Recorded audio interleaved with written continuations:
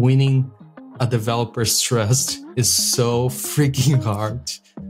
And losing their trust is so freaking easy. Yeah. Hi everyone, you're listening to Scaling DevTools. I'm joined today by Zeno Rocha, who is the founder of Resend and also the creator of React Email and Dracula theme in VS Code, which has its own Wikipedia page and you've probably used. Zeno, thank you so much for joining. Thank you, Jack, for having me. I'm really excited to talk about DevTools and everything between. I think it's going to be fun. Yeah. So Resend has been kind of like taking over Twitter a little bit recently. Could you tell us a bit about Resend? Yeah. So Resend is an email API for developers. And the whole idea behind Resend was, how can we create the Stripe of email or the Vercel of email? That was the thought process as we were getting started. And yeah, we started only a year ago, but we're seeing a lot of traction. And the whole point is building a product that has exceptional developer experience, right? So that was the premise since day one. So that's what we've been focusing on. And it's been, really nice so far. We're a small team of 6 people. We're all distributed. We have some folks here in the US. We have some folks down in Brazil.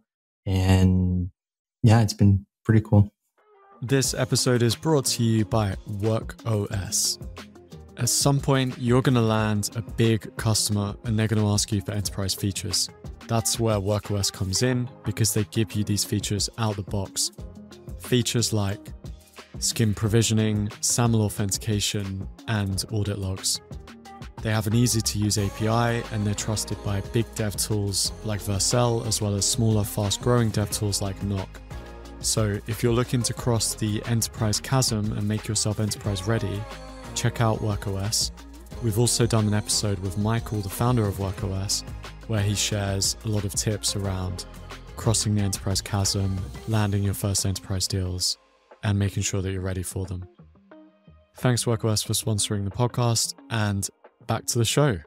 And it's interesting, when you say like that developer experience, it feels like all these, these things that you've built are kind of related and like maybe like one leads to the other. React Email is like a really popular way to create emails in React. And although maybe it's not like exactly the same as Resend, it's like the credibility you got from building. So could you talk to us a little bit about how these kind of like play together? Yeah, no, that's a fascinating story because when we started, it was just Boo and I, right? So we were like struggling with different email vendors. We're like, we were using Postmark at work. We were both working at WorkOS before. And we're like, oh man, this is so hard to use. And we're having trouble with emails going to spam. And then we saw that Postmark was acquired. We're like, oh no, like most of the times when services get acquired, like you can see the quality going downhill after that. So, and that was the last one that we liked. We saw that happening with SendGrid, with MailJet and Mailgun. Like all these services started around 2008, 2009, and they all have been acquired by now. So we're like, you know what? Let's try to do that exercise of like creating the Stripe of email. How would that look like? So Boo and I just started playing around with this. And this was just like for fun, no big idea, company behind it, right? So just playing around. And then we got like pretty far in the MVP. And then we're like, oh, this is interesting. Okay, now it's working. Then we started sending to a couple of friends. And then they started integrating in production. And we're like, no, don't do that. Like we don't have tests. We don't have like a API status page. We don't have anything, right? But they were like, no, but this is way better than what I have now. I want to use it. And the day we got the first paying user that like I saw that this friend was using, and then I sent him like a Stripe payment link and then he paid. I'm like, oh, there's something here. This is actually useful. But what was interesting about that was, even though we're building Resend, we're like, what's the story that we're telling to the world? And are we just going to come out of nowhere and say, hey, here's a new email API? Like, what's the angle? What's the connection? What's there? And by that point, we're talking to a lot of friends and a lot of like people that we knew. And we're just trying to understand what's the process of sending an email? And it typically started with a designer, maybe doing this super complex email template on Figma, or maybe not that complex, but just like an email template on Figma. They hand off to the developer. And then that developer now needs to convert that from Figma to code.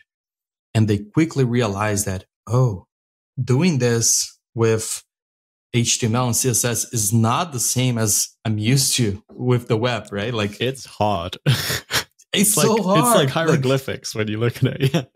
It's insanely hard, because it feels like you're coding for the web in 1995, right? Yeah. Like, you need tables, you don't have border radius on Outlook still. Like, so it's very much like an archaic effort. But they have to do it somehow, right? Like, now you have this code that is super hacky, and then you now need to start testing. So then you need to send real emails to real inboxes, and that's also a pain. And then you think about like, okay, now I need to send this to real users. I need somehow a mechanism, maybe a SMTP service or an API that I can trigger. And then after that, there's all the observability on top of it. Oh, was the email really sent or not? Was it delivered? Maybe it bounced. Maybe someone marked as spam. So we understood that journey of like from the designer to the moment that the email lands on the inbox. And we're like, we need something better, because there's so much pain here in the beginning. And the stack for building emails is not the stack that we use for the web. Like, what's the stack that I love using, right? And this is like just me as an individual developer. I love React. I love Next. I love Tailwind. So I wish I could have those things when I'm building my email. And that's what we started developing. So we were like, let's pause Resend. And we kind of like, we did both things together. We didn't really pause, but we're like, let's start building React email, which is going to be this library of unstyled components built for email. And we were heavily inspired by Radix. We were both working at WorkOS. We loved using Radix as individual developers too. And we're like, yeah, this is going to be a compatibility layer where if you want a button, this button will render the same on Yahoo Mail, on Outlook, on Apple Mail, and Gmail. And you don't need to worry about all those hacks. And then we released that in December. And then only in January, we even mentioned that Resend existed. So the storyline was, hey, here's a tool to help you build the email. And we're giving you that for free. It's open source. Here it is. And then you build the email using that. Awesome. What's the next step after you build? Now you need to send. Here's an API for you to send. And React email you can use with AWS. You can use with all of our competitors. But it works really well with Resend. So it's a strategy that's no different than what Vercel did with Next.js and the actual Vercel platform. Is this duo of here's a framework for you that's open source and free and available for everybody, works everywhere. And here's a SaaS that complements. And that's how we're actually going to make money and pay our salaries in our team, right?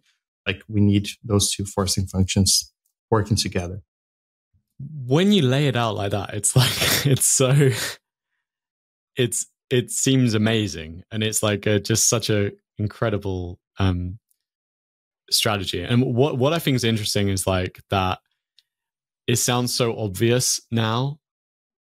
When you look back, like it's just wild that people were like, couldn't write emails, in the way that they write like their webpage. It's like, it doesn't make any sense.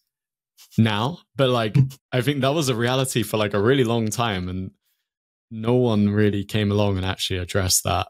I feel like this feels like so like straightforward how it kind of came about. Was it like, I'm sure there was some like challenges along the way in that journey there. So many challenges. And I feel like there's something about that mental model of like, what's the story that I want to tell to the world? And then you manifest that story throughout your strategy, right? Yeah. So I feel like people just go straight to coding, straight to like, oh, let me just solve the problem without really thinking like, yeah, but what's the, like, who's the hero? Like what's the challenge? Like, what is the status quo? And how you put those things together in a way when people see it is coherent and it makes sense and the dots are connected. And there's a lot of challenges to put that together and make that a reality, because in the beginning that was a bet. So the bet was maybe people will like to use React for their email templates. Maybe they will. And maybe some won't. Like maybe there are teams that prefer to use a drag and drop thing in the UI and they don't want to have the engineers involved. But maybe there are some teams that, you know, they have like all the email templates inside their source code. They love having the history. And so we put that bet out in the world. And then we are like, let's see how it plays out. And for us, it's very much, I really believe this. And I learned this through another open source project that I have called Clipboardjs. So Clipboardjs, I think it has 30,000 stars on GitHub right now. Super big, right?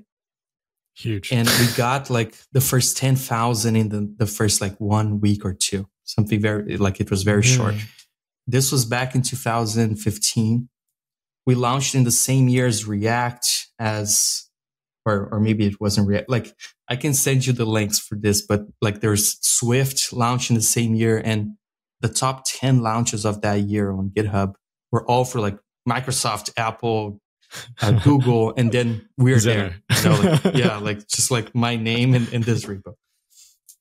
And a lot of people were asking like, oh, how did you get so many stars in such a short amount of time and like all this attention?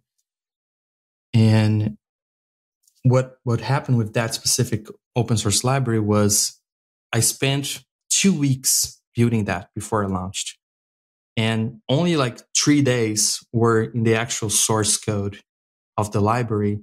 And the rest was all in the documentation page and on the website. So I really wanted like a very nice README and a very nice website.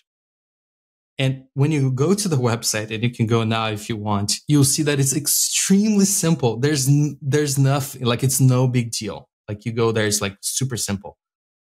But I wanted to make sure that like the flow was good, that the tagline was impactful, that the first intro was like, it explained the why. And I wanted to make sure we started with the why. And then the first demo is very like familiar. So we do like the GitHub input with the copy, which, you know, like you do that for copying the GitHub, the Git URL to clone the repo. So like very like things that are very simple, but I feel like most developers, they spend most of their time doing the source code and not thinking about how they're going to distribute and market and teach people how to do it. Whereas like you should maybe do like 50-50, you know, like, or maybe 80-20 even. That's how insanely important it is if you want to stand out nowadays. It's so hard to stand out. So if you just do the bare minimum, like, oh, I pushed to GitHub. Yeah, anyone can do that. But who can do like a README that really flows well, that makes sense, that it's exciting, you want to share with your friends, want to start using it at your company, at your open source, at your side project on a Saturday afternoon. I feel like many people miss that. That is, yeah, this is like amazing.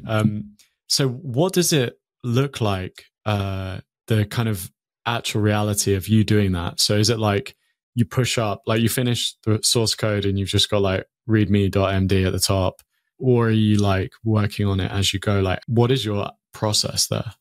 You need something to be able to teach it, right? So I think it starts with the actual functionality, and we all have like the same amount of hours, like when I'm doing these side projects, I'm doing like, I have a 2-year-old daughter and I have a wife, and I need I have a life, right? So I don't have too much time like everybody else. Like we're all squeezing like a few minutes here and there, a few hours here and there.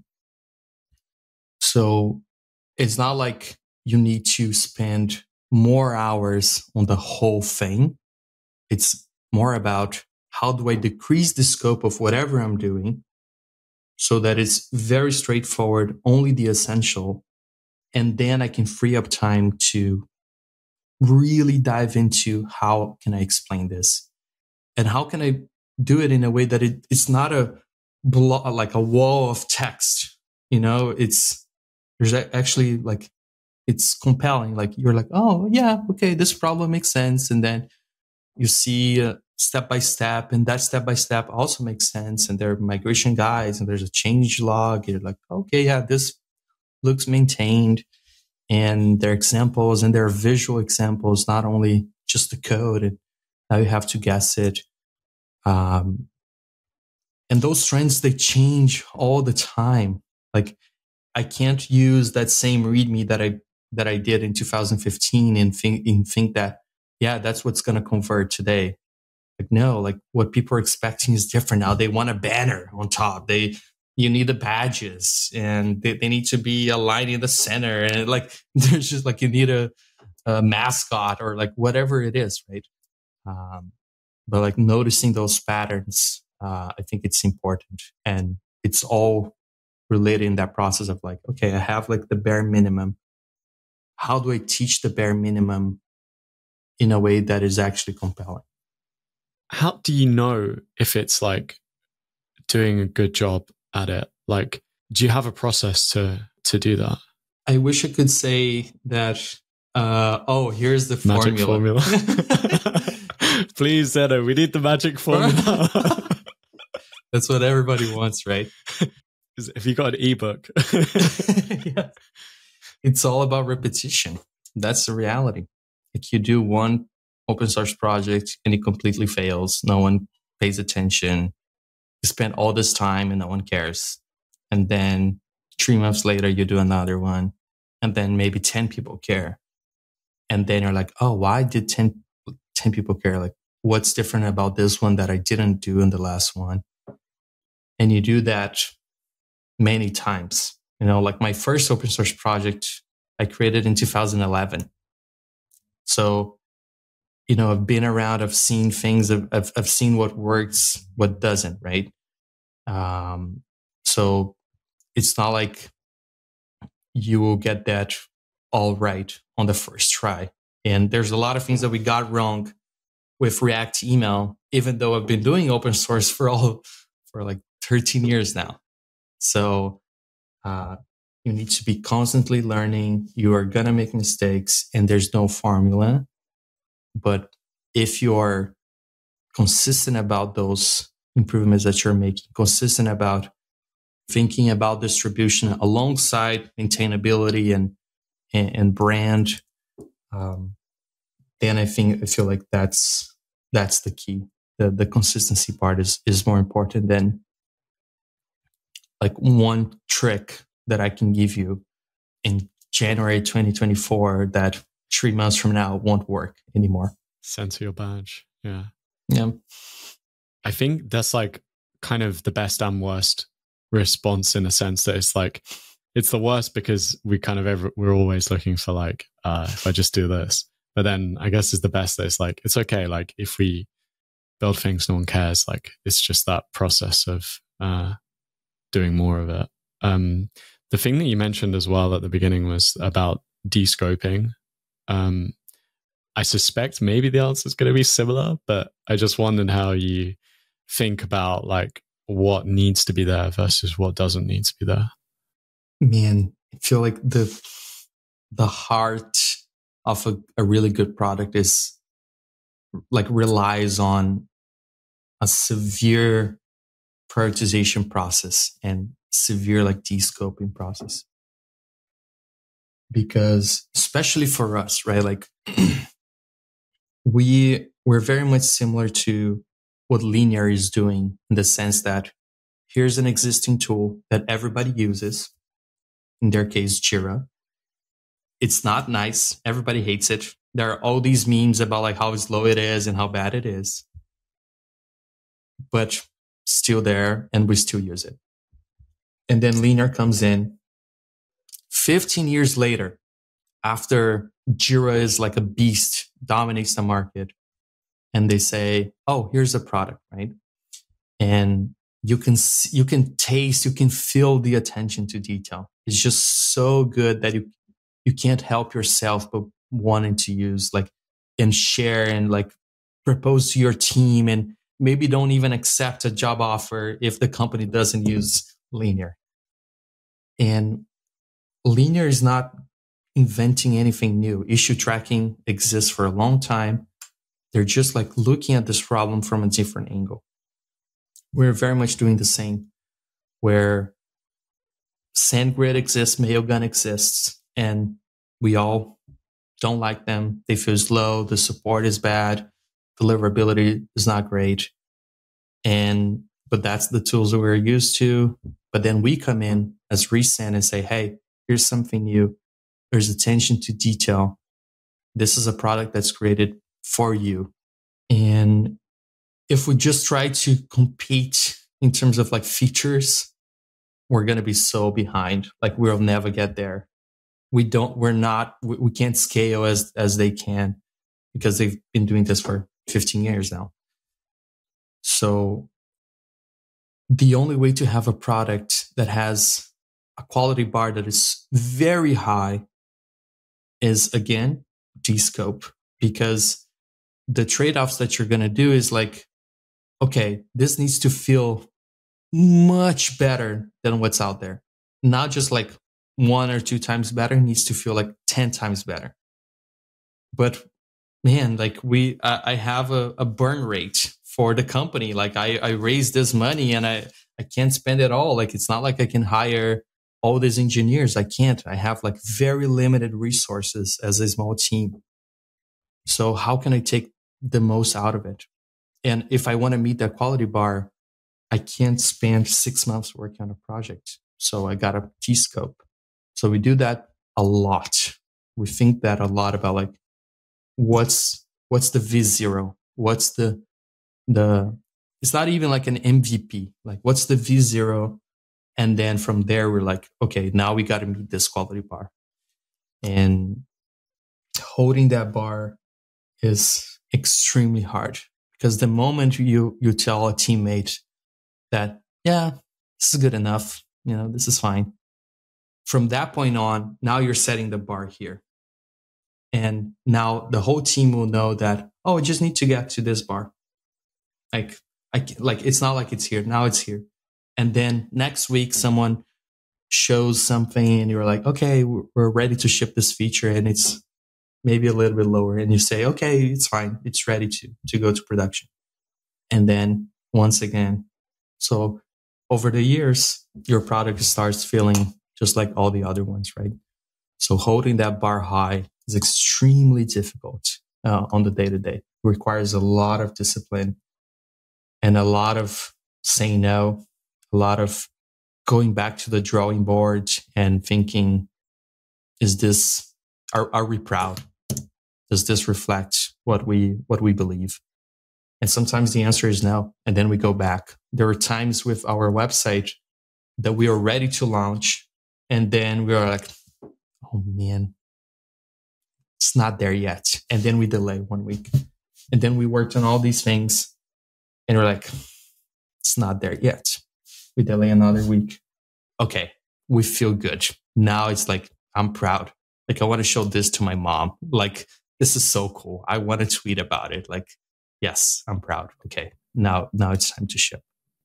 How does it look like those kind of conversations? Or like if I'm on your team and just like create a pull request. Okay, Zeno, I think like hopefully this closes that ticket, and you're just like, maybe it does do most of it, but how does that kind of conversation kind of go? Yeah, we operate very much in a way where everybody does a little bit of that thing. So there are a lot of times that I might start a pull request with the worst possible code, and I might just open a draft, and then someone on the team that has way more time and way more context on the code base might jump in, make it way better.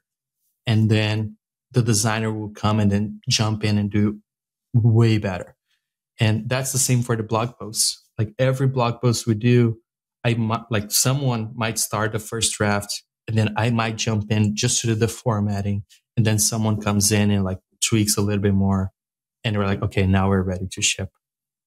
So it's less about, oh, this is bad. Here are the 10 things why this is bad.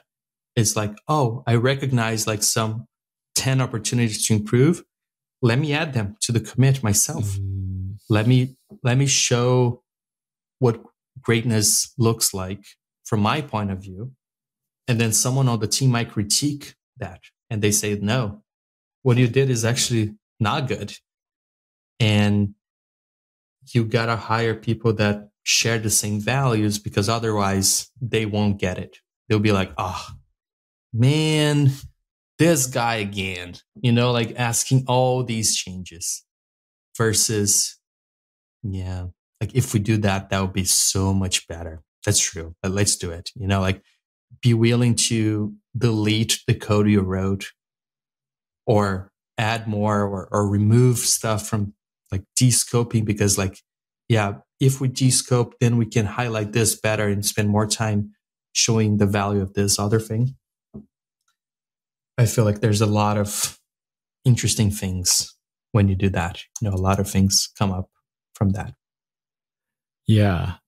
So you just have to have everyone on the same page around it, and everyone's kind of looking for that bar. So it's not like you're bad. It's like everyone in the team is looking to raise it. So you would like, it's done when no one can raise it, more or less. Or is it like... Exactly. And when the goal of the team is like, we're not trying to raise the bar only for ourselves, but for the whole industry. Yeah. Then that's really hard. It's like, okay, we wrote a blog post. Is Guillermo Rauch going to read that and share on Vercel's internal Slack saying, look how awesome this blog post is? Yeah. Right. And if we feel like that's not going to be the case, okay, then we don't like, let's think about how we can get there. Or like, let's do something that is so cool that other companies will try to copy you. So we just saw yesterday, there's a new YC company that is like copying our landing page in a way that is so crazy. And then you click on the docs and it's like the same docs. And we're like, wow, this is like, they just like, they did a fax or like whatever, like it looks the same, right? And we're like, yeah, that's fine. Like that's success, because that means that people recognize that there's something interesting there. And now like they're trying to replicate that. And then that makes it our job way harder, because now we're like, okay, now how can we make this even better? So you're always chasing that perfection, which you'll never get there. It's impossible, right? But you got to keep chasing. Otherwise, you're just going to ship crap.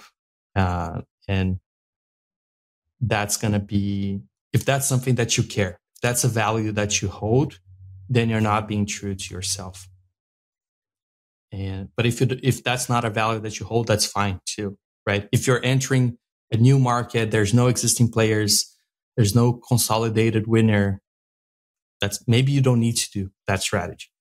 But if you're in a crowded market, a lot of options, and here you are trying to stand out,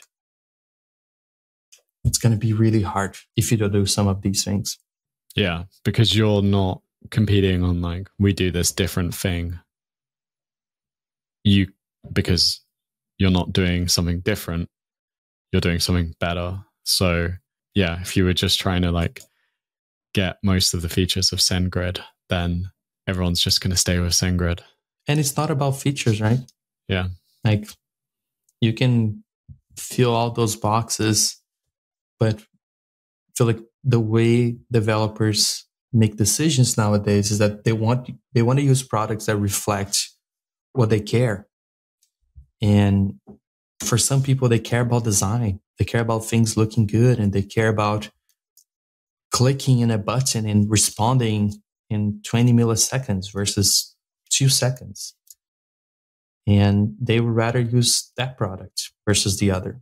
So I feel like there's this exercise of like trying to understand who you're building that thing for, and then reverse engineer what they care and put that into your product, into your brand, into what you're selling, right? Yeah, that's it's an amazing approach. It makes so much sense. So you're basically building something that's really great and significantly better than the kind of like existing players, and people are buying into not just what your product does, but maybe like how it makes you feel. It's like I feel like a lot of what Apple got, the success they had, is because of like Steve Jobs and like the design and the way that that like they spend so much time thinking about everything, and that they're trusting Resend is going to also think very deeply about how this API is designed. How is that the kind of... Yeah, for sure. And at the end of the day, like if our emails go to spam, right? Like it's all for nothing. Like the core of what we do is still there. Deliverability, sending emails. It needs to be fast. It needs to arrive in the primary inbox. And it's almost like a hierarchy of needs. Like you need that base, you need that foundation, good and solid. You need security and you need data integrity. And then you can start thinking about usability, ergonomics of your API, SDKs, and that attention to detail, that like ability to surprise people when they're performing an action. There's a lot of things that we put together to communicate that without saying any words, right? Like you go to resend.com, there's this crazy Rubik's Cube on the right side. And you're like, what? What is this, right? Like why there's this floating WebGL object here? And the reason why it's there, it's because it communicates that, hey, we care about the details. We care about technical excellence. We care about like modern tooling. And we could write all that down in a mission or values page, or we can demonstrate it in the most important real estate in the web that we have for us, our website in the first loading screen. There's no place more important than that. Everybody's going to look into that. So that communicates something. When we had our wait list, and we stayed in a wait list for like 3 or 4 months, the only way to get to the wait list is if you clicked something in your keyboard. You couldn't just, if you pressed, you couldn't just go with your mouse and click. You had to like press a key. And that communicates that, hey, as a developer, I know you care about navigating with your keyboard and using keyboard shortcuts. I get it. I'm just like you. So this is for you. This is a product for you. And again, we could articulate that, or we can just demonstrate it. And that's what we try to do over and over again. Show that, hey, we care about this, just like we think you care about this, right? And sometimes we get it right. Sometimes we get it wrong. And you're always experimenting with those little things to see what resonates with folks. Yeah, this is amazing. Show, don't tell. Which for developers, right? Like, show me the code. You know, like that's it. Show me the code. That's a mantra that every single developer knows. So you got to double down on the things that we know they care, that we care. If you're building something for Europe. for that you belong in that audience, right? You got to look into yourself, the things that you care, and say like, yeah, like there are things that I'm not super proud of. I'm like, I wish this was better. Damn. As a developer, I don't like this. Okay, we got to get better. Yeah. And because this is the Resend story is like, that's the story you're telling and living. I feel like that's the, that's the thing I'm taking away from this is you have this story, but you're living this story as well. And then people believe your story because you're living the story. Exactly. Man, that's so true because like, yeah, like you can just write it down or you can, I also feel like people buy from people, not from companies. So even though we spend a lot of energy working to improve the Resend brand, just like what you mentioned just now about like, oh, people buy from Apple because of, they think Steve Jobs, they think about this human. Elon Musk, either you hate it or love him, doesn't matter. But people, they bought Teslas 3 years ago because of him. I do feel like if you're listening and you're a founder creating a dev tools, you got to think about how does your personal brand mix with your company brand and how you can show the things that you care with those two brands, because they are all mixed in. And if your personal brand communicates something that is completely different than, like, for example, we have the Resend website. It's beautiful. It's amazing. It shows that we care about design. And then you go to my personal website and it's super shitty, full of like outdated stuff. And you're like, wow, this is terrible, right? Okay. Like there's definitely a disconnect. And now I'm like, do I even trust Resend in a way? Because maybe they just hired this freelance designer to do this website. But when I sign up, the dashboard will look terrible and the API will look terrible and everything will look terrible. Or no, this is actually very consistent. Like across the board, I can tell that they care about the details. Okay, interesting. Now that's something I can trust in the long term. Like winning a developer's trust is so freaking hard. And losing their trust is so freaking easy. It's incredibly easy. Yeah, that's amazing. I was going to ask you at the end if you had takeaways, but I think that was the takeaway, right? For sure, man. For sure. Like the thing that I'll leave folks with is like, if you got to think about all the little things that for me, that's what developer experience is. The sum of all the details. So you go to the website, you're like, oh, this looks cool. And then you scroll down, you see a code block. Oh, nice. Like I can see SDKs for the languages I love. Nice. Then you go to the docs, you're like, okay, there's like some structure. There's some guides for beginners, but also content for advanced folks. And then you start using, and it's very quick to send that first API call. Nice. Okay, that's something I like. That's something I want to invest in. And you play around on a Sunday afternoon and you can get something, an MVP working. And you're like, okay, now Monday morning, I can tell my coworkers, like, this is cool. The opposite is also true, where you go to the website, it's like a little bit janky. You go to the docs, you're like, wow, this is so, like, I can't really understand what's happening. You try the first API call, you get an error. You try the second one, there's an error. And then you go to the docs, there's a typo. You're like, I don't trust this brand. And maybe 6 months later, you're going to give another chance. If you keep hearing about it on Twitter, you're like, oh yeah, like everybody still like them. Okay, let me check it out again.